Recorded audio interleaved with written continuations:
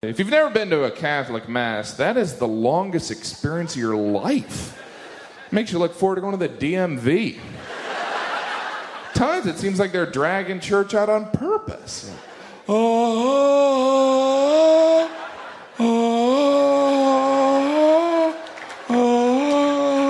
I'm in already! Let's wrap it up. I got some sinning to do.